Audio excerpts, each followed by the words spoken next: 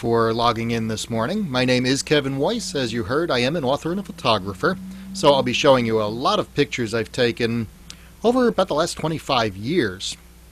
One of the books I've written is called Jersey Shore History and Facts, and I'll tell you about some others at the end of the program. But what I'd like to do for about the next hour is take you on a little trip through time, and also a journey along the Jersey Shore. About 127 miles of islands and beaches. And to keep things really simple, we're just starting in the north and working our way down. So we'll be starting back in 1764. That was the year the merchants of New York City held two lotteries to raise money to build a lighthouse to guide ships into the harbor. They built the light here in New Jersey at Sandy Hook, and they built it to last. During the American Revolution, which began just a few years later, the colonists wanted to disrupt British shipping in and out of New York. One of the ways they tried to do that was by firing their cannons at this lighthouse. Luckily, those stone walls are about 10 feet thick at the base, so the cannonballs just bounced right off. The tower survived and is the oldest lighthouse still in operation in the United States. These days, they have a 1,000-watt light bulb up at the top, shining 24 hours a day. The light is focused by an antique lens that was installed in the 1850s. Things have changed. When the lighthouse was first built, the lighting apparatus consisted of about 4 dozen wicks floating in 2 pans of oil. When things get back to normal, the tower is regularly open for tours as part of the Gateway National Recreation Area. That's run by the National Park Service, also includes parks on Long Island and Staten Island. But until the National Park Service took over in 1974, most of Sandy Hook was closed to the public. It was owned by the federal government, but reserved for military use. Up around the lighthouse, you can still see the barracks and officers' houses of Fort Hancock. That was built in the 1890s to protect the approaches to New York. During both World Wars, gun batteries were manned at Sandy Hook to defend in case an enemy fleet crossed the Atlantic. And again, they usually offer occasional tours and demonstrations of some of the batteries and other buildings. When I took this picture, I guess about 8 or 10 years ago, they were showing how quickly one of those World War II coastal defense guns could be reloaded. It took less than 15 seconds. Of course, with the 1950s, the arrival of the Cold War, it was no longer a fleet crossing the Atlantic they were concerned about. It was the possibility of Soviet bombers flying in over the North Pole. And that's when they installed Nike anti-aircraft missile bases at Sandy Hook. And be glad these things were never needed, for several reasons. The later models, like this Nike Hercules, were designed to carry nuclear warheads. The missile bases were closed down in the early 1970s. So the only part of Sandy Hook that had been open to the public was the little town of Highland Beach at the south end. And Highland Beach had swimming beaches on both the Atlantic Ocean and the Shrewsbury River. The town no longer exists. The state bought and demolished it in the early 1960s for a short-lived state park that was later rolled into the national park. Today it's where the park entrance and the southernmost parking lots are located. From the beach on the bay, you get a good look at the Navesink twin lights. They're not very tall lighthouses, but they don't have to be. They stand on top of a 200-foot hill, so they could be seen up to 25 miles at sea. And the government built the unusual double lighthouse tower so that nobody could confuse this signal with the Sandy Hook light just a few miles away to the north. The south tower used to have a giant rotating lens that produced a flashing light. Because it's no longer in use, that lens is displayed in a smaller building behind the lighthouse.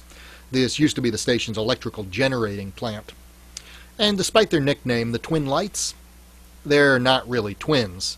That south tower is square, and the north one, well, that's octagonal. If there was ever a reason for that, the only person who knew about it was the architect, and he never explained. But the north tower, they do keep a lantern at the top. It is lit every night. And when the museum, which is located in the brownstone building connecting the towers, that used to be housing for 4 light keepers, when that reopens, the north tower will probably be open again to visitors. There is a spiral stairway there you can climb to the top. Heading south from Sandy Hook or the Twin Lights, a few miles down the road you might spot a large red windmill. It was actually built in the 1960s as a hot dog and hamburger stand. I believe it's still in operation. I've eaten there a few times over the years. But I show it because it's one of the more familiar landmarks in the city of Long Branch. And Long Branch has a long history. It's one of the shore's earliest resorts, known for a high sandy bluff that long ago eroded away, for large hotels and fashionable visitors. Part of what made Long Branch so popular is that it was easy to get to from New York. In the 1860s, you could take a steamship from Manhattan, you would dock near Sandy Hook, and then it was just a short ride on the railroad into Long Branch. Some of those steamships also served the resorts along Raritan Bay, including Keansburg, where I took this picture. The trip to Long Branch had gotten even easier by the 1880s, when the city had an ocean pier 800 feet long. The ships would tie up at the pier. Visitors could walk directly from the ship to their hotel. There is no longer a pier in Long Branch. The last one was destroyed by a fire in the 1980s, but the modern oceanfront development of shops and restaurants and apartments is still called Pier Village. It was also in the late 1800s that Long Branch earned a nickname, became known as our summer capital. The story, though, begins in the early 1860s, when the First Lady of the United States, Mary Todd Lincoln, spent a few weeks in Long Branch. When she got back to Washington, D.C., she told everybody she knew there what a great town this was, how much she had enjoyed her visit.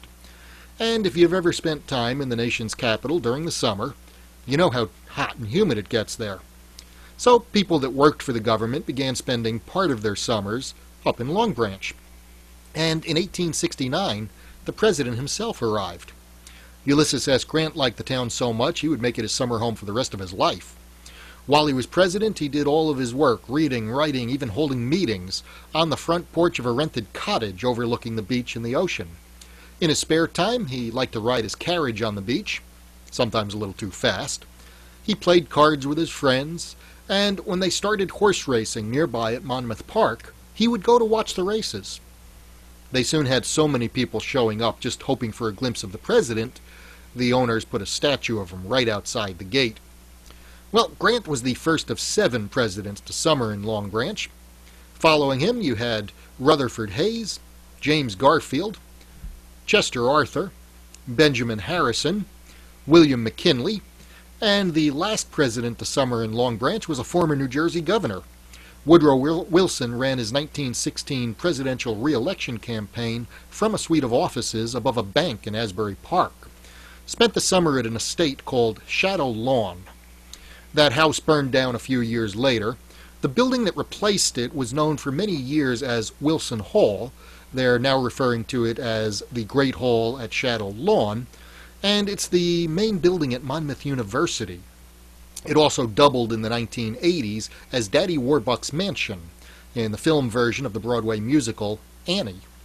Incredibly, none of the houses or hotels these presidents stayed at are still standing. The only building they all visited that you can still see is the former St. James Chapel out on Ocean Avenue. And this was nicknamed the Church of the Presidents because they all attended services there. It was later converted to a historical museum, but has now been closed for renovations for quite a long time. Also in Long Branch, you'll find this statue of President Garfield looking out to sea. He died in Long Branch in September 1881, a few months after being shot in Washington. His doctors thought that the fresh ocean air on the Jersey Shore might help him to recover. Well, the fact that the presidents were staying there probably tells you that for much of its early history, Long Branch catered to very wealthy or powerful visitors. But about 1870, another resort was started a few miles to the south with a little bit different idea. Ocean Grove started out as a Methodist camp meeting. And those blue laws you might remember, not being able to drive in town on a Sunday, well, they go back way before the automobile. Late 1800s, you went to Ocean Grove on a Sunday, your horse and carriage had to stay outside of town. I guess it's easy to enforce laws like that when you're separated from the neighboring towns by lakes. Just close the bridges. When Ocean Grove started out, it was just a tent colony, and there are still about 100 tents in town. Many of those have been used by the same families for generations. They're gathered near the Great Auditorium. It was built in the center of town in 1894, to seat about 9,000 people.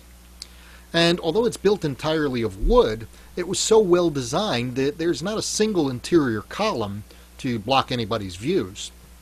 They did have to extend the front of the building a little bit in 1908, but that was just to make room for what was then the world's largest pipe organ. 8,000 pipes. I was in Ocean Grove a few years ago, weekday morning. They had the auditorium doors open while the organist was rehearsing, and you could go in and listen for a while. If you get the opportunity, that is one incredible instrument. One of the people who really liked Ocean Grove when it was just getting started was a factory owner out of New York. He ran a brush factory. His name was James Bradley, and he leased himself 2 lots in town, but then decided he wanted to protect the Grove. He didn't want a noisy resort next door with amusement park rides. He didn't want the drinking and dancing and gambling a few miles up the road in Long Branch, so he bought the property just north of town, about 500 acres to begin with. So overgrown he had to cut a path to the beach with a machete, but the work would pay off. He named his new town after the first Methodist bishop in the United States, Francis Asbury. This guy was actually a latecomer to Asbury Park. They call him Tilly because he's modeled after the early 20th century logo of Coney Island entrepreneur George Tillieu, who supposedly modeled it after his brother.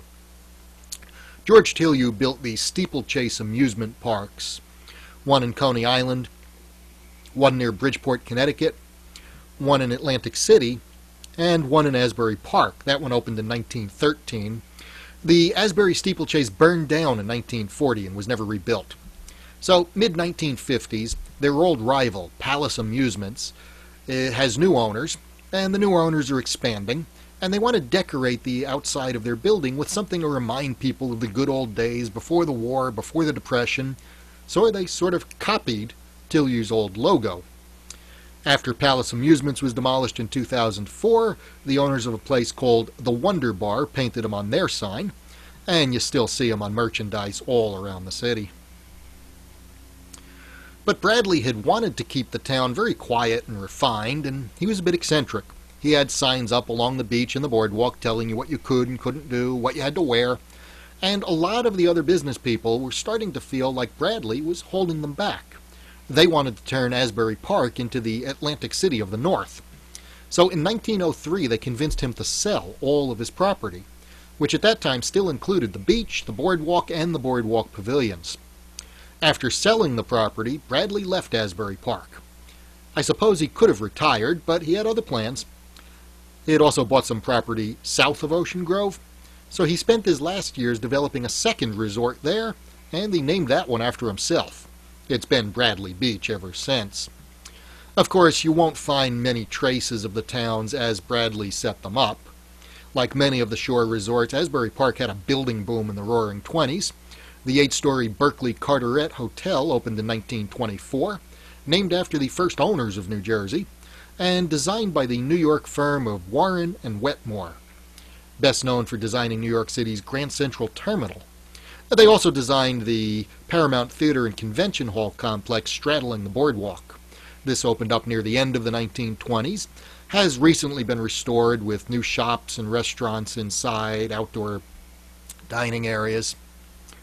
Outside of the convention hall, you'll see this plaque remembering the 137 passengers and crew members who died in September of 1934 after a fire broke out aboard an ocean liner called the Morro Castle, which was making an overnight run back to New York from Havana. By then, ships carried enough lifeboats that everybody should have been able to get off safely, but the fire spread so quickly most people couldn't get to the boats, and they were just jumping into the ocean. Stormy weather eventually drove the ship aground right off the Asbury Park beach, just north of the convention hall. You can see a little bit of it to the right side of this old postcard. She then remained there stuck in the sand until March 1935, when they towed it away and cut it up for scrap. Before that, as you can see on this old postcard, large crowds would gather on the beach or the boardwalk just to get a look at the burned-out shipwreck. And some of the business people in Asbury Park wasted no time cashing in on this.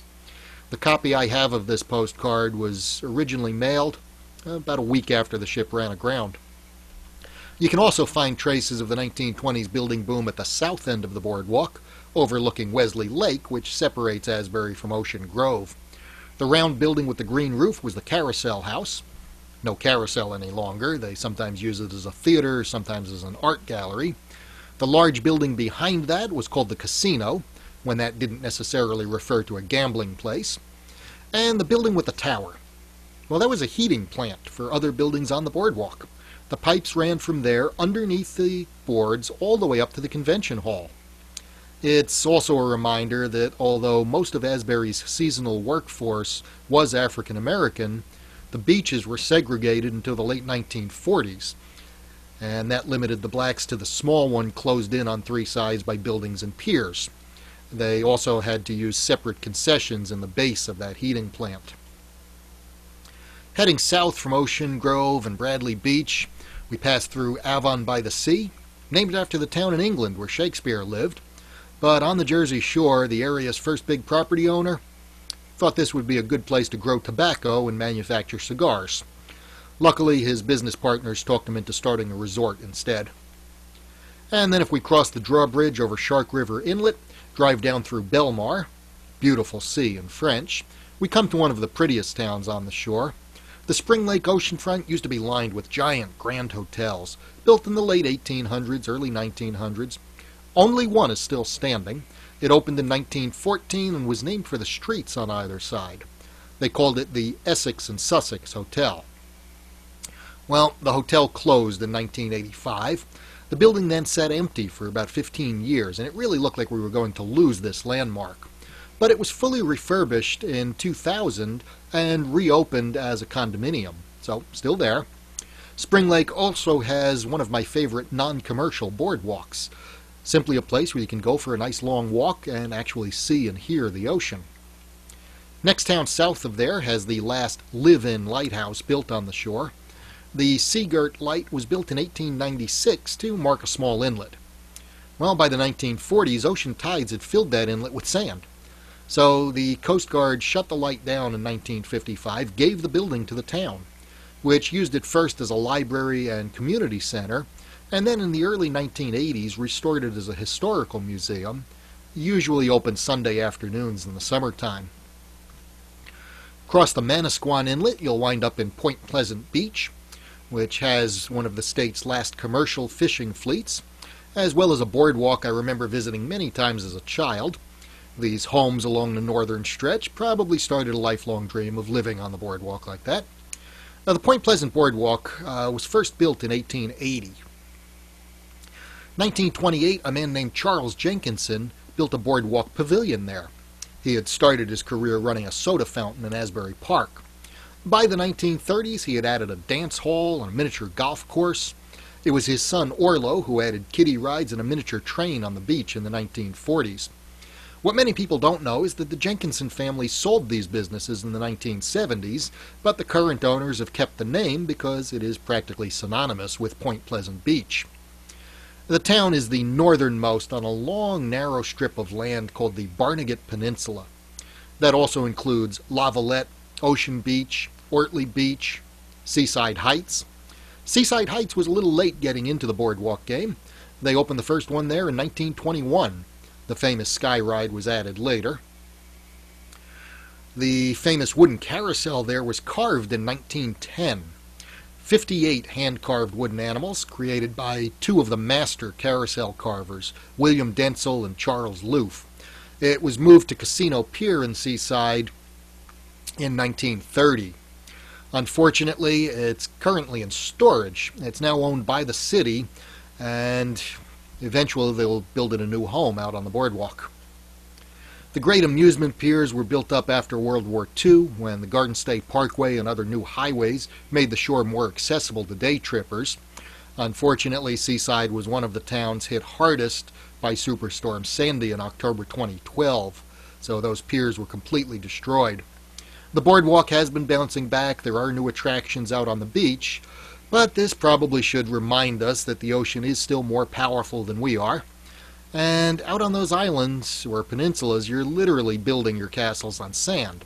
At a time when these storms may be becoming more frequent or stronger, sea levels are rising, And this is not news. It's happened before. If you don't remember Beach Haven at the south end of Long Beach Island having a mile-long boardwalk, that's because it was torn apart by the hurricane of September 1944. And instead of rebuilding that boardwalk, the town sold all of the wood they salvaged to Atlantic City, which also needed to rebuild. That same storm swept away the last houses in the town of South Cape May, leaving only St. Mary's by the Sea, or the convent as some visitors call it.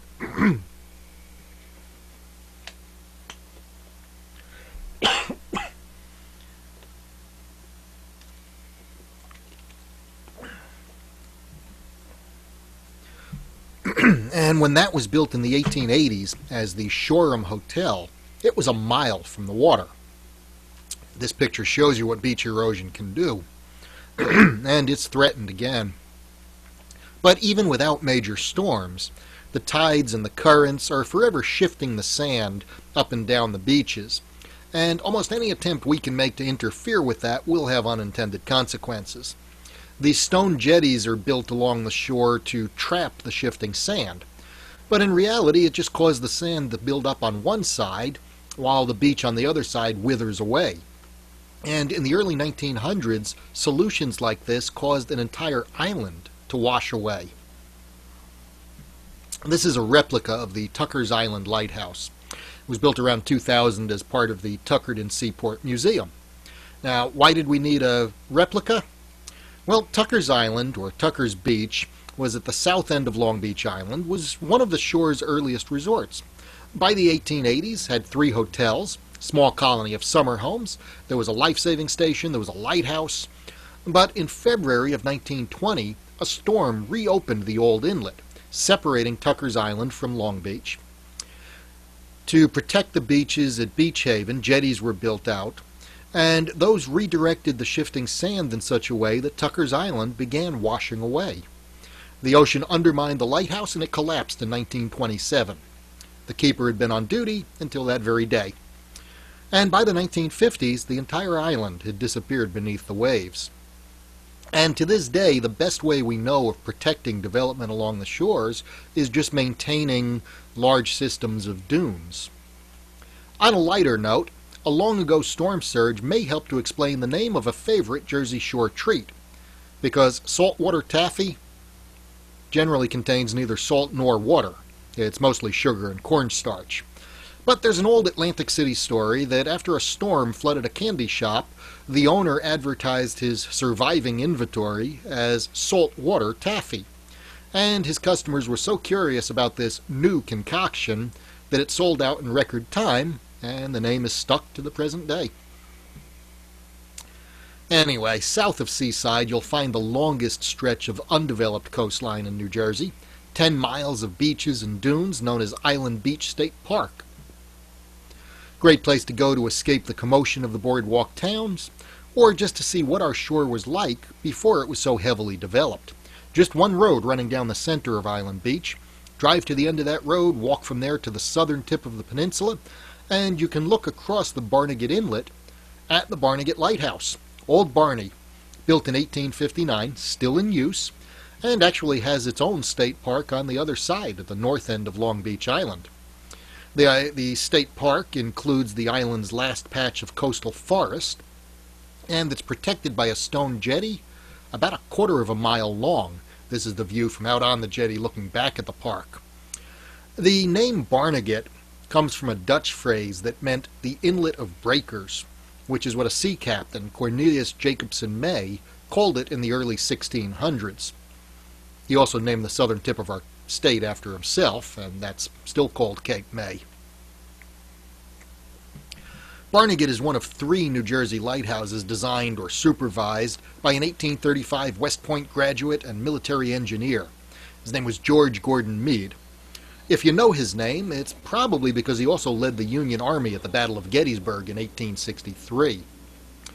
The first of the 3 New Jersey lighthouses that he designed is the Absecon Light. That was completed in 1857 and stands about 2 blocks from the boardwalk in Atlantic City.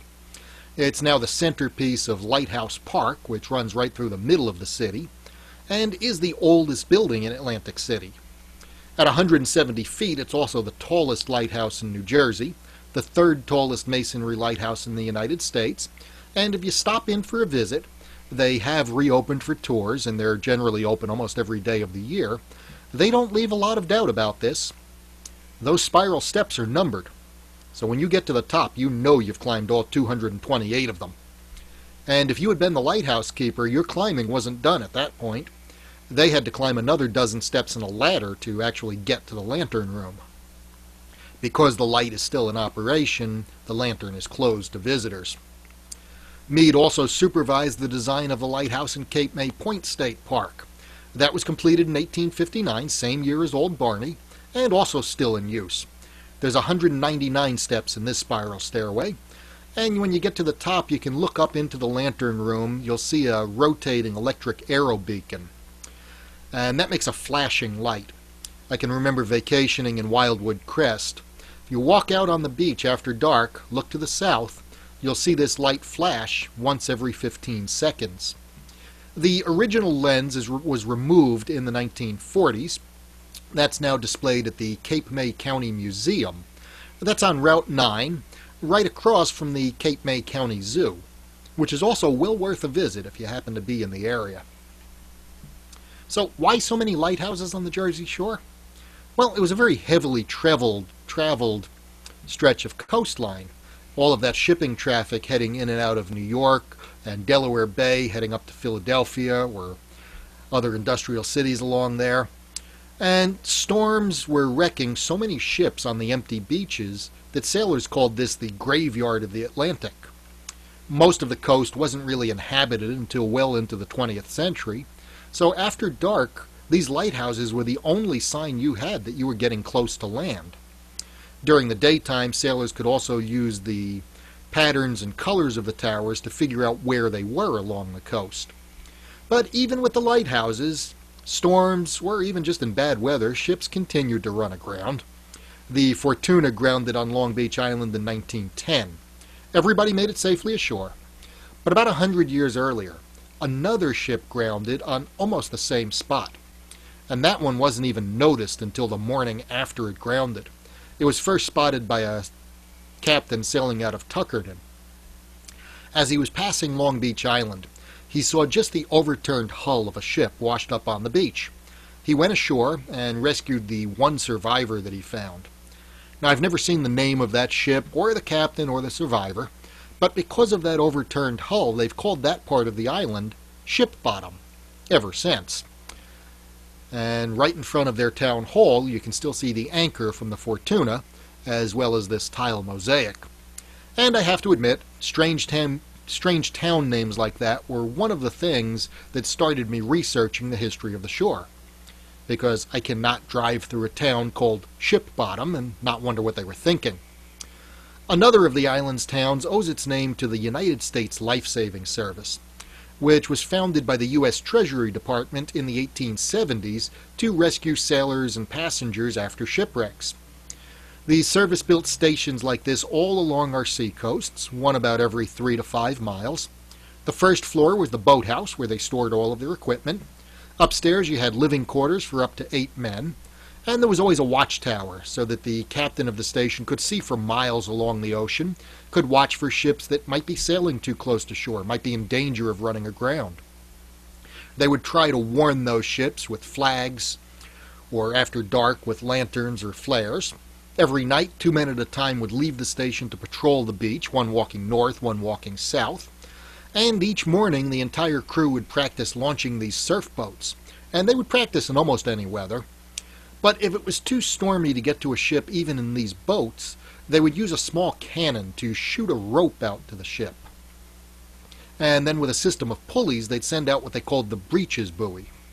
Nothing fancy, nothing high-tech. This was a life-saving ring with a pair of canvas shorts sewn into it, designed to bring one person at a time back to shore. Winslow Homer made it a little more dramatic in this painting. They also had something called a life car. This was also hung from the ropes. It was watertight, held 5 or 6 people at a time. So once the life-saving service was well established, hardly any lives were lost along our coasts to shipwrecks.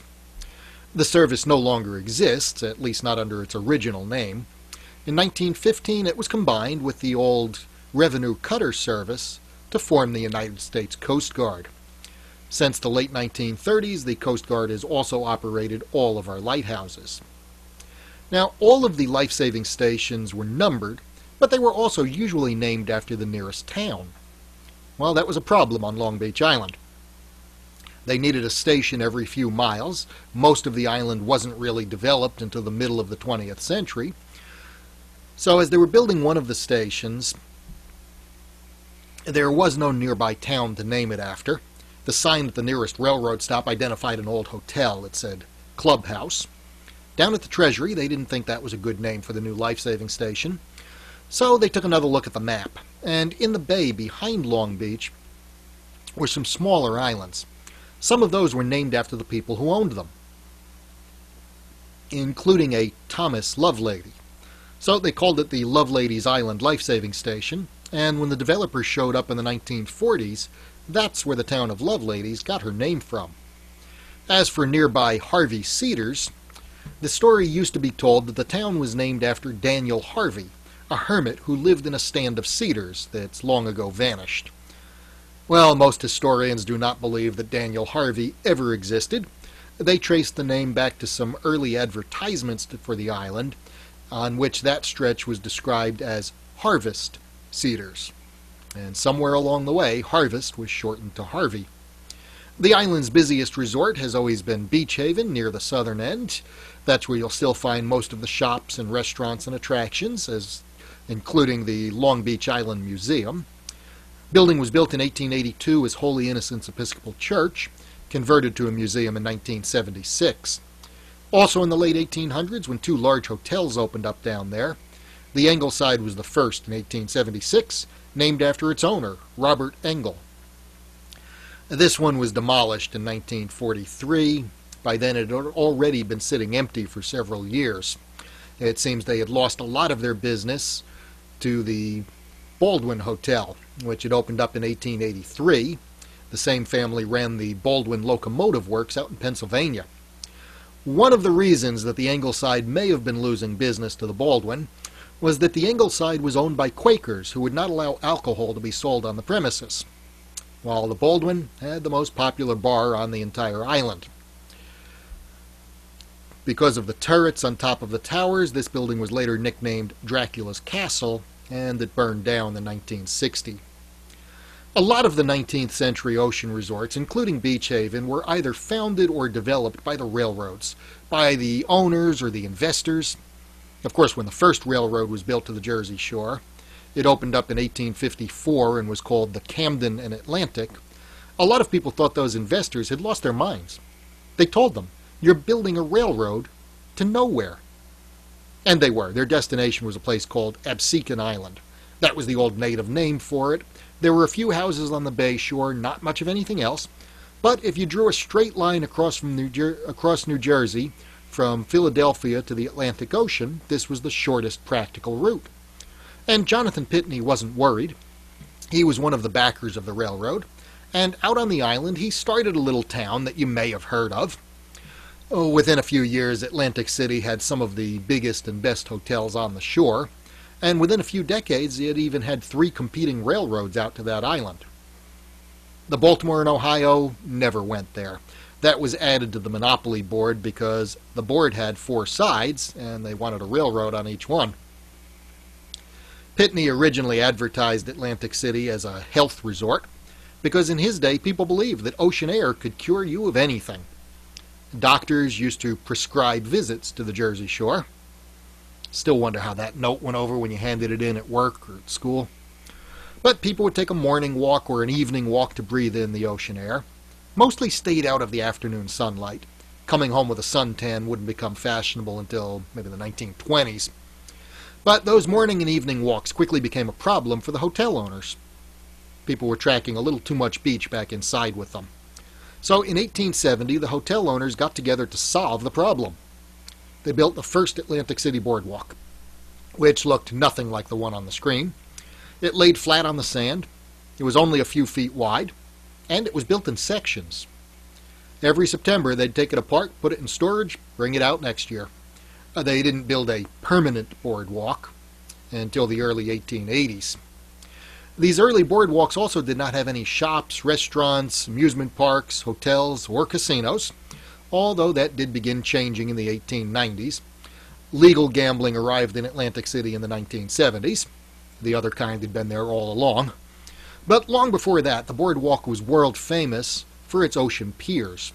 One of the first opened in 1886 as the Iron Pier. If anybody still remembers it, you probably know it by its later name of Heinz Pier, which was used by its owners to advertise pickles and ketchup and whatever made up the rest of the 57 varieties. This pier was another victim of the September 1944 hurricane. You also had George Tilyou's Steeplechase. Steeplechase was nicknamed the funny place because he had all sorts of gadgets and gizmos set up that could make you look or feel rather ridiculous. That was apparently part of the fun. In fact, if you really wanted to get into the spirit, they would rent you a clown costume to wear while you were there. One of Atlantic City's most famous businessmen in the early 1900s was named John Lake Young, or Captain Young is the way he liked to be addressed by visitors. And he started out as a carpenter, claimed to have helped build the first Atlantic City boardwalks. He later bought a carousel and made so much money with that that by the early 1900s he was building an ocean pier. And he told everybody that pier was costing him $1 million. So when he opened it up in 1905, he called it the $1 Million Pier. And he installed the latest rides and attractions, booked the most popular bands and entertainers. Harry Houdini used to perform there. But Captain Young didn't just run the pier or book the entertainment. For the last 30 summers of his life, he lived on the $1 Million Pier. He designed this house himself. Sadly, it's no longer standing. A newspaper reporter once described it as full of marble, some of it real. He liked to fish from the end of the pier, or from his kitchen window, that's what he would tell visitors. And he got the post office to give him a rather unusual mailing address. You could reach him at number 1, Atlantic Ocean, which is still the official address for this pier. Back in the 80s and 90s, when it looked like an ocean liner, they called it Ocean One. Since the turn of this century, it's been a shopping mall, which has had several names over the years. Probably the most famous of the Atlantic City piers opened in 1898. The steel pier quickly became known as the showplace of the nation, with its theaters, movies, concerts, high-diving horses. General Motors had an exhibit in there for decades.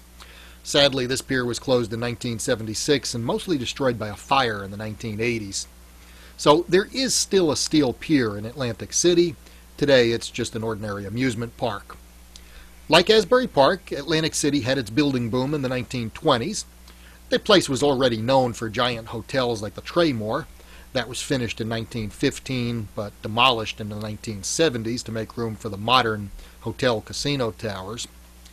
But it was the 24-story Claridge that was first advertised as a skyscraper by the sea. Unfortunately, a lot of these buildings opened up just in time for the stock market crash.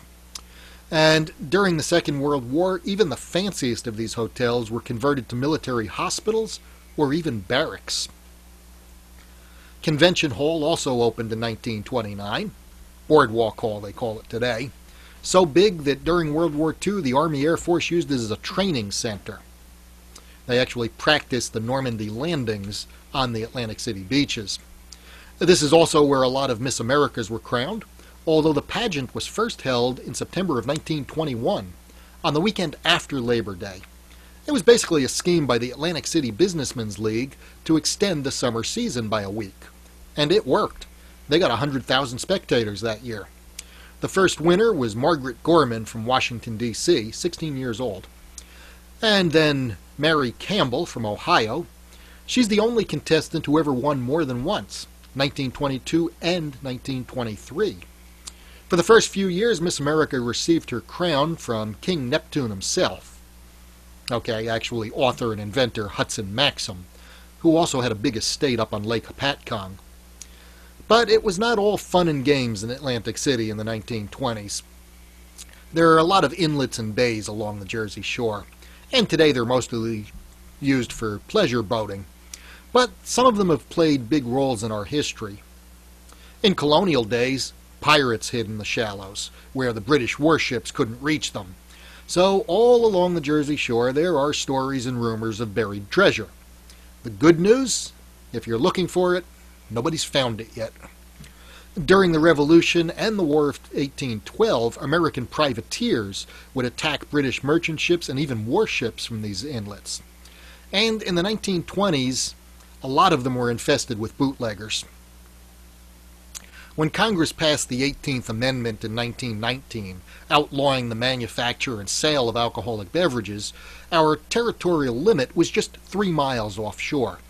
So foreign ships quickly lined up right outside the limit, and anybody with a sturdy boat could race out to what they called Rum Row and buy whatever they needed, and then race back to shore. Well, Congress solved that problem. They moved the territorial limit out to 12 miles. But people still wanted to drink. So that's when the New York and Chicago gangsters took over distribution. And they practically ran Atlantic City until the law was repealed in December of 1933.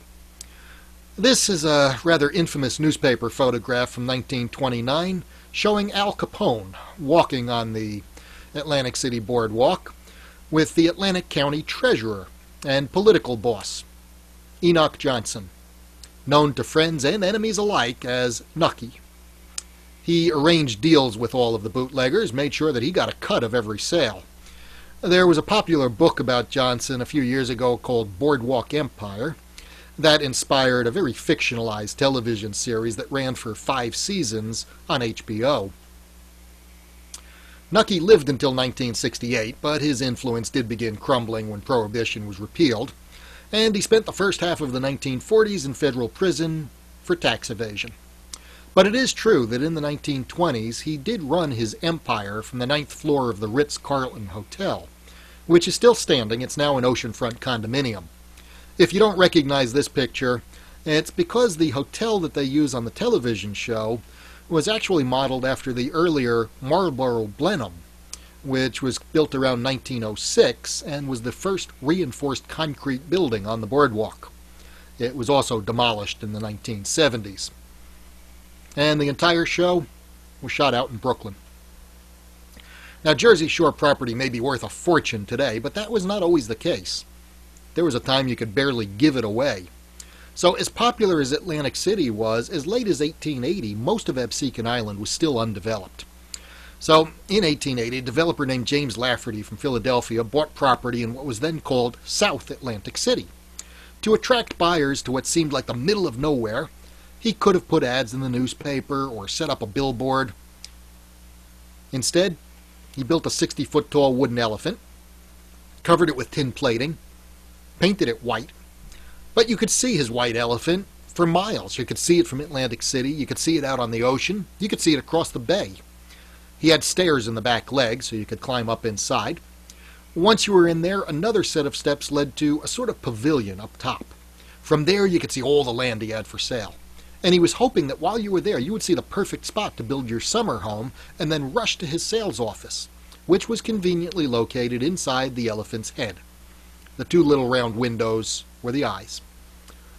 Only one problem. Early 1880s, nobody wanted a summer home in South Atlantic City. The railroad didn't go there yet. There were no good roads to that part of the island yet. So by 1887, Lafferty was deeply in debt. To get out, he had to sell all of his property very cheaply just to pay off the debts. Sold the elephant to John and Sophia Gertzen, husband and wife. They ran it as a tourist attraction for several decades. 10 cents a tour. One day somebody asked them about the elephant, and Sophia said, "Lucy, she's been in the family for years." Never did say where she got the name from. Lafferty had not named the elephant. But after the Gertzens, Lucy sat empty for quite a long time, and by the 1960s was in such bad shape her neighbors were calling her Lucy the Eyesore and demanding that she be demolished. Well, there was another group of people in the area. By now the property had become the towns of Ventnor and Margate, and there was a group in Margate who started a committee to save Lucy. They raised money. They had to get her a new piece of land. But even in this condition, they were able to raise the entire elephant onto a specially built flatbed with which they towed her 2 blocks through town to her new home, where she was fully restored inside and out. Been there ever since as a museum, tourist attraction, national landmark. The property also includes a restaurant and a gift shop. And this was not the only unusual sales office built on the Jersey Shore. Believe it or not, in 1884, another developer built an elephant in South Cape May. That one also failed to sell property and was knocked down just a few years later. And in 1926, a developer in Brigantine, that's the island just north of Atlantic City, built himself this sales office. Of course, the business collapsed during the Depression, so this later served as a police station. To contact the cars out on patrol, they'd turn the light on at the top of the tower. And then it was used as a gift shop. That also didn't go so well, because if you've been to Brigantine, you'll know this tower stands on a traffic circle in the middle of the island's busiest intersection. It was never an official lighthouse, never used to guide ships, but it has been restored over the years. They do light it every night. Continuing south from Atlantic City, one of my favorite towns along the shore, advertises itself as America's greatest family resort. And Ocean City was inspired by Ocean Grove. Also started out as a camp mating town. This one started by the Lake family out of Pleasantville. And they were farmers, preachers, land speculators, inventors. Simon Lake was only in his teens when his grandfather and his uncle started the city in 1879, but he already knew what he wanted to do with his life, because a few years earlier he had read one of my favorite books, Jules Verne, 20,000 Leagues Under the Sea. And he was very impressed with Captain Nemo's submarine, the Nautilus, but thought that he might improve on the design, and spent the rest of his life working on that. So successfully that during World War I, he got a contract from the U.S. Navy to build attack submarines. I last visited Ocean City this past October. Got there just in time to see a Jeep parade on the boardwalk. Along the boardwalk you'll find the Music Pier, where they hold their summer concerts. This is another boardwalk that was largely built up in the 1920s, mainly because many of the older buildings were destroyed by a fire in 1927. 3 years later, a man named David Gillian opened his first amusement park on the boardwalk. In the 1950s, his son opened Wonderland Pier, and you can see that Ferris wheel from the Garden State Parkway. In 1972, the Gillian family, which still runs the amusement parks and a lot of other boardwalk attractions, brought in this 1926 carousel. At the moment, it is the only antique hand-carved carousel in operation on the shore. Most newer ones just have fiberglass animals. Charles Landis was the founder of the city of Vineland in South Jersey, but he also started Sea Isle City in 1880. Of course, his original plan was to create an American Venice with canals instead of streets. By 1885, the Sea Isle City Improvement Corporation was building a much more traditional beach town. From there, you'll pass through Avalon and Stone Harbor on the way to one of the shore's most popular destinations. A little hard to believe it today, but the name Wildwoods, that was once an accurate description of what they called 5 Mile Island or 5 Mile Beach. Until the early 1900s, most of the island was covered with thick forests. The first Wildwood Boardwalk opened in 1895, and the modern one, watch the tram car please, that's 2 miles long. Morey's amusement piers have been built up since the early 1970s. I love to photograph those from the boardwalk or from the beach just after dark. But the island's first resort was started about a century before that, early 1870s, and it was on the bay side of what's now North Wildwood, a little place called Anglesey, which is also where the Federal Lighthouse Board built the Hereford Inlet Lighthouse in 1874. Still in operation. It's been a museum since the 1980s, so you can see what it would be like to live or work at one of those lighthouses. Of course, the Wildwoods as we know them today are largely a product of the mid-20th century. During the Depression, when most people couldn't afford to travel, a lot of the rail lines to the shore were shut down, the tracks were removed and sold for scrap. So when people began traveling again after World War II, if you wanted to go to the Jersey Shore, you had to drive. And that could be a long trip, winding backwoods highways, driving through cities and towns. Things began to change when the Parkway opened in '55, And this is when people discovered that there was a lot more to the shore than just Atlantic City, Asbury Park, Long Branch, all of which were starting to show their age. Of course, it also kicked off a building boom that still shows no signs of slowing down. In the Wildwoods, it gave us miles of colorful motels with exotic names, make you feel like you're traveling the world without leaving that island. Many of them decorated with fake palm trees, neon signs. So by the turn of this century, was that really 20 years ago? Local business people had nicknamed the architectural style after the pop music of the 50s and 60s. They call this doo-wop architecture. Of course, if you're taking the Parkway south, to get to our last stop, you have to take exit 0. That is what the sign says. But people have been visiting Cape May since long before the Parkway, long before the railroads. Cape May has been welcoming summer visitors since the 1690s. In those days, mostly people coming up from the southern colonies. So the town has some of the shore's oldest hotels. Thomas Hughes opened one in 1816 that was so big his neighbors and rivals, they laughed at him. They told him he'd never earn his money back. They nicknamed it Tommy's Folly. If you think that's bad, he called it the Big House. Luckily, he was elected to Congress in the 1820s. That's when he renamed the place Congress Hall. Now, it's true that his original wooden building burned in 1878, but it was rebuilt of brick in time for the following season. Been there ever since. John Philip Sousa named one of his first marches after the Congress Hall, and at least 4 different presidents have stayed there, including Grant. Benjamin Harrison even nicknamed it his Summer White House in 1890. The Chalfont opened in 1876, a few blocks from Congress Hall. It's been enlarged a couple of times since then. And the Inn was built in 1894, advertised as one of the city's first year-round hotels, complete with gas lighting and steam heat in every room. Like most places, Cape May has some rather strange history. In 1905, 20,000 people gathered on the beach to watch an auto race. 2 of the drivers that day were Lewis Chevrolet and Henry Ford. Ford came in last. And off of Sunset Beach, you can still see the remains of the Atlantis. This was a prototype cargo ship made during World War I, made out of reinforced concrete. Well, only a dozen of them were ever completed, and not a single one of them was launched before the war ended in 1918. So, a few of them had brief careers as freighters or oil tankers, several were lost in storms or collisions, and the rest of them were mothballed.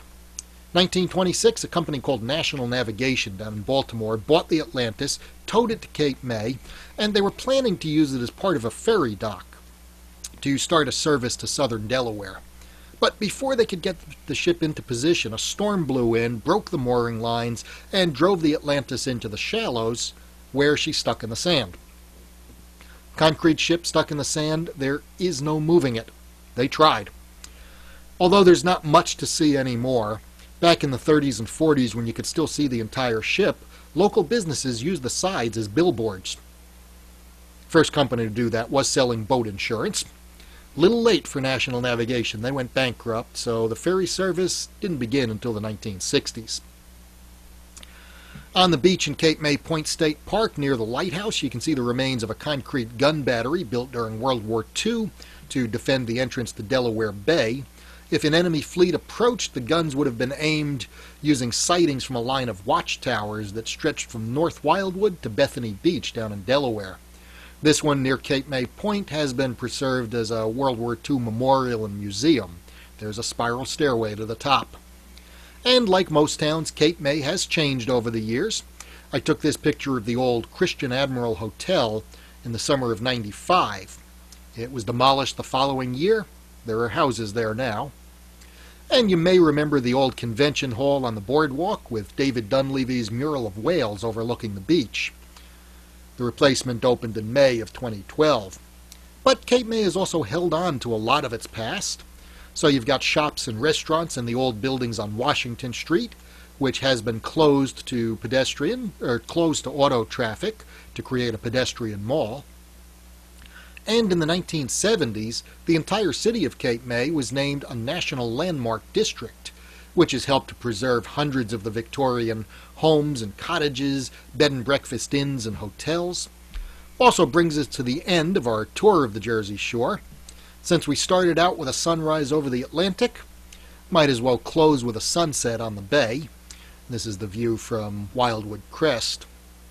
If you visit my website, kevinwoyce.com, you'll find a full schedule of when I'm speaking and which topics I'll be speaking about. Ordinarily, I'd also add where I'm speaking, but it does look like for at least the rest of the summer, if not the rest of the year, I'll be doing all of my talks from right here in my basement in Lyndhurst. You can also follow me on Facebook at Kevin Woyce Author or on Instagram at Kevin Woyce. Also on the website, you can find information and links for the books that I've written and illustrated, including Jersey Shore History and Facts, more New Jersey history and New Jersey state parks. And a couple of years ago, I wrote about my favorite Christmas stories and traditions and songs in Santa's hometown. They're all available, both paperback and ebook editions. If you have got any questions, I'll do my best to try and answer those.